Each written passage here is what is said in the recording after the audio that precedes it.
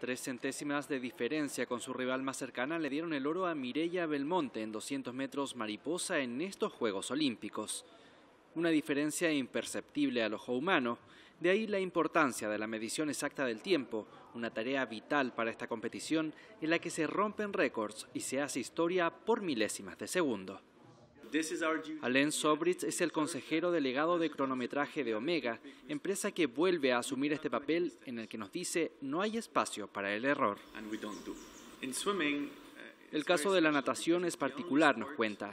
Es la única prueba en la que el deportista detiene el tiempo por sí mismo, al presionar un panel de entre 1,5 y 2,5 kilos, un esfuerzo adicional que evita que el mecanismo sea activado por el movimiento de las ondas que crea el atleta cuando nada.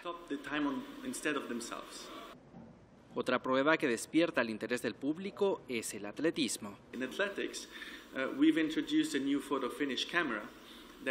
Por eso hemos introducido una nueva tecnología de photo finish, nos cuenta, que permite obtener 10.000 fotografías por segundo en la línea de meta para que los jueces tengan una imagen clara y detallada, nos dice.